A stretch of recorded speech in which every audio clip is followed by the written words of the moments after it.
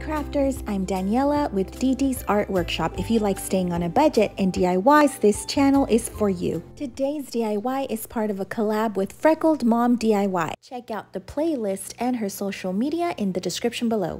I decided to share this DIY with you guys. A few weeks ago, I did make this Cheshire Cat and I wanted to show some of the footage I took. Let's jump right in and let's get crafty. I started off by painting a plain pumpkin, and you can get this pumpkin at Michael's or Hobby Lobby. I did choose two purples that match Cheshire Cat's fur. And all I did here was really just alternate colors, one darker purple and one lighter purple.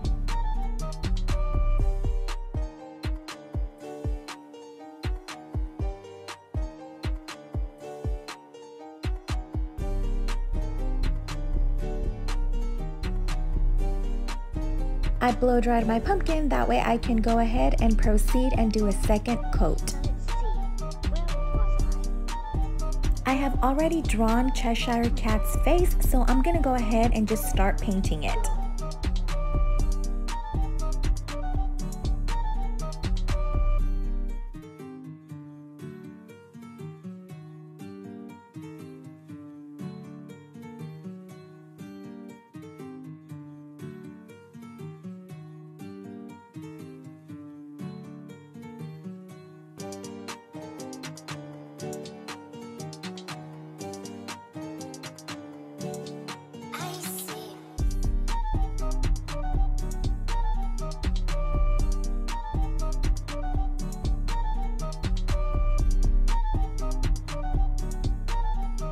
To outline, I really like using paint markers when using paint because it's just easier to manage, and I feel I do get straighter lines. And I don't use this in every paint project, but in this particular one, I did just want them real straight.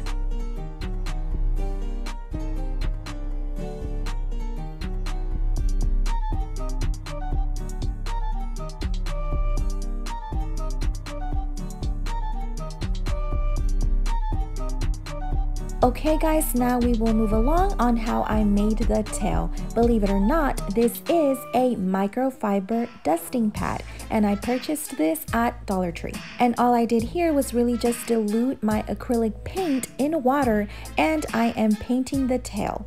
And once again, I am alternating colors, darker purple and lighter purple.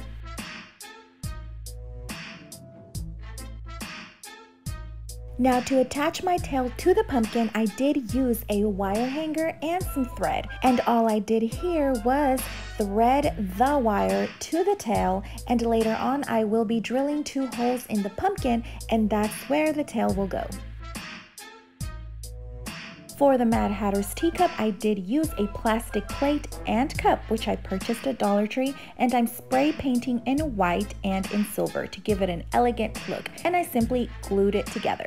For Alice, I did use a Barbie doll, and all I did was I removed the doll's legs and I painted in acrylic white. Of course, I couldn't forget Alice's shoes, so with my paint marker, I'm drawing her little shoes on, and I will simply paint in black with my acrylic paint.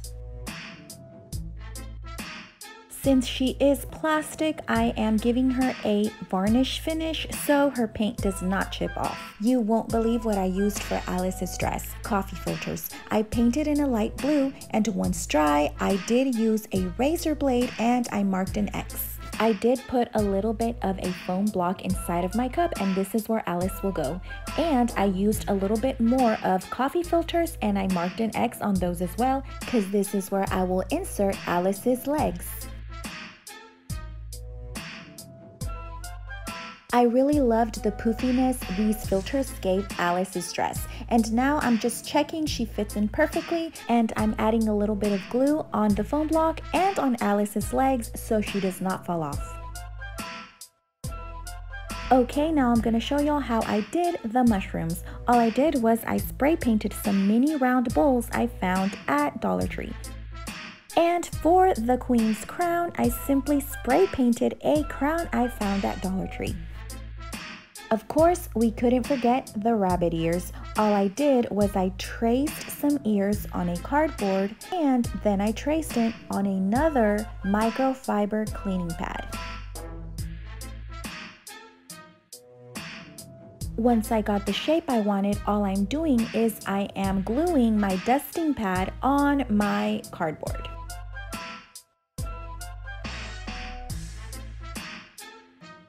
And of course, the roses. I'm simply using plain white roses and I'm dipping them in some red paint and I'm letting them sit out to dry. Last but not least, the Mad Hatter's hat. I am using a sparkly Dollar Tree hat as my mold, and I'm using a sparkly poster board as the actual hat.